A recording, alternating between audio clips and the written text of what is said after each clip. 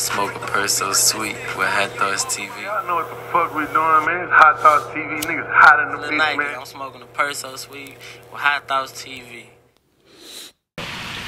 Yeah, and just being an artist, I was saying earlier, like, when you look on socials, regardless, if you try to keep that level-headed or positive mentality, as soon as you hop on the Instagram or Twitter, you got the girls with their ass out, you got the, hey, I got these much bands on me by this car. So how do you remain level-headed within yourself? Because I'm sure as a creative, it do feel like, man, damn, this is what these people want to see. Like, for me, like, you got to understand what's a viral moment.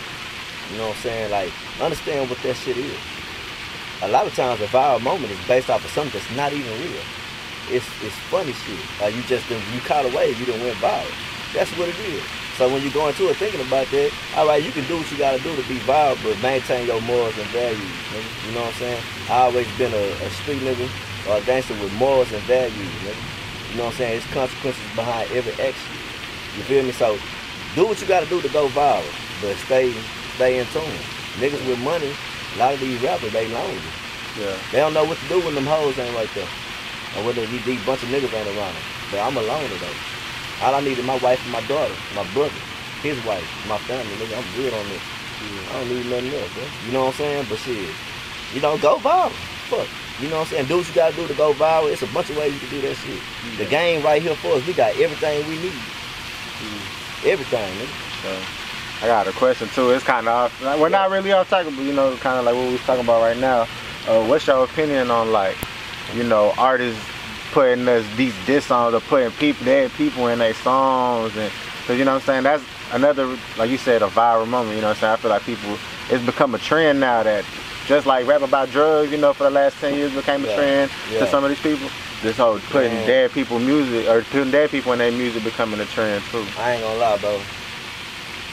I don't fuck with that. Now it's a couple artists that I fuck with that do that shit. That's on them. You know, we all men, but I wouldn't do that. If that nigga dead, bro, let that nigga rest. That's it. I don't like that shit. I don't think that shit cool. I don't like that shit at all, nigga. That nigga dead, yeah, you might not like him, but shit, it's over. It's a wrap, bro. I don't like that shit, dog. Because if you want to be real, I got an unpopular opinion. I'ma say some shit that a lot of people don't like. But mostly died because he wanted to, my nigga. I'm gonna keep it a beam with you. That's no disrespect to nobody that support him. You know what I'm saying? Listen to that last album. And he spoke that shit. He was rapping about his death. And what happened?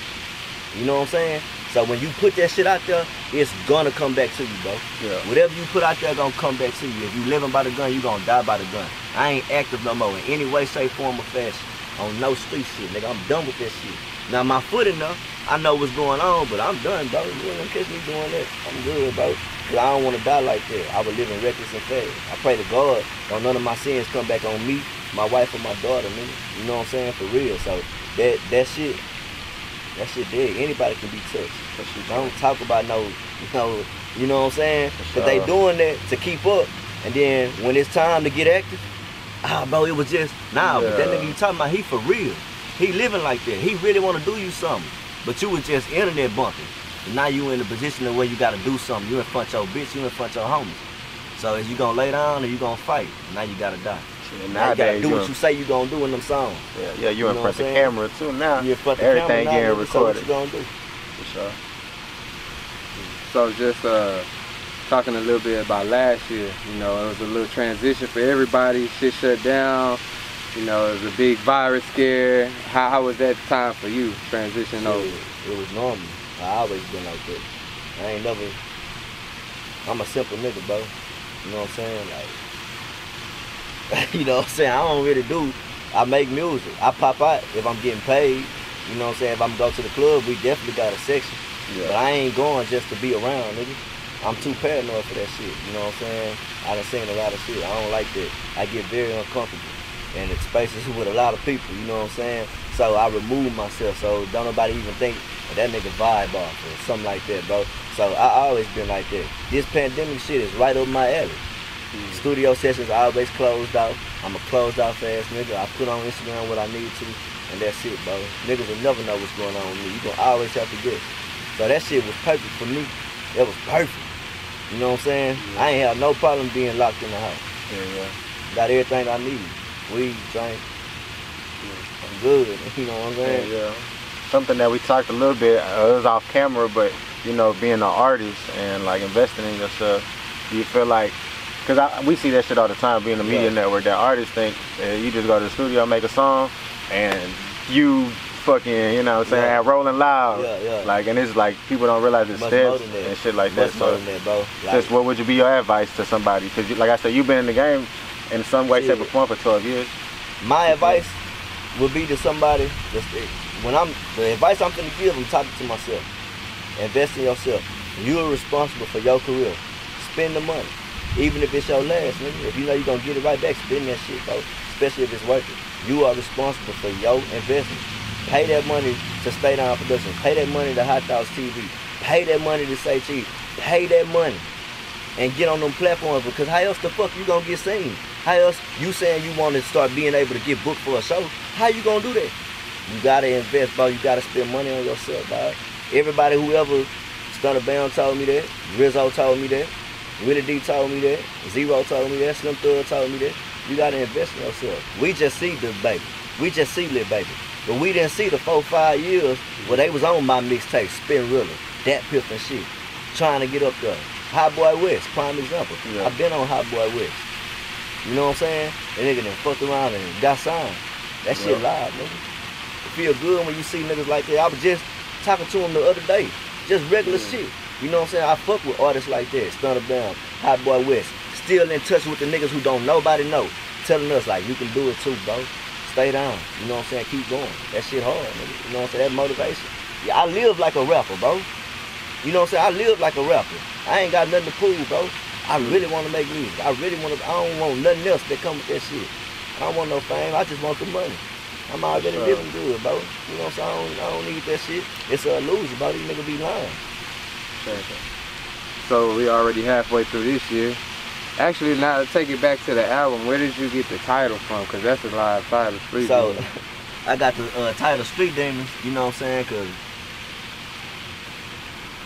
shit, the nigga was in them streets. I was battling them demons, you know what I'm saying? The hardest battle you gonna ever have is with yourself. So that's what I titled it, Street Demons. Just trying to find my way, you know what I'm saying? It's almost like with yourself is crabs in the bucket. You trying to climb out the bucket, but you got all these demons, pills, hoes, you know what I'm saying, with society, the world, you feel me? And that shit pulling you down.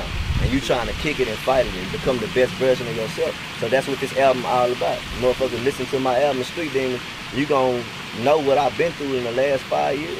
You know what I'm saying? You gonna know the death, the drugs, the heartache, the pain, the mistakes a nigga made, you know what I'm saying? That's where that name came from, Street Demons, you feel me?